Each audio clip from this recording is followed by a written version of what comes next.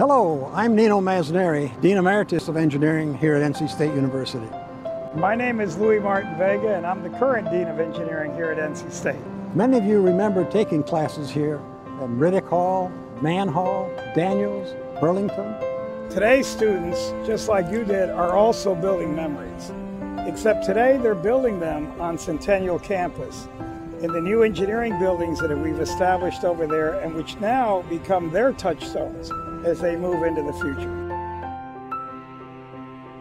Governor Hunt and the state of North Carolina awarded NC State University the land that now comprises Centennial Campus. A lot of what happens in our lives is the opportunity to sort of stand on the shoulders of giants, because I probably wouldn't have been here had it not been for Nino. He shared with me the possibilities and everything that was happening here at NC State. It was a very exciting vision. Somebody asked the obvious question, well, where are you going to get the money? And my answer was, well, I'm not sure, but we got to get it.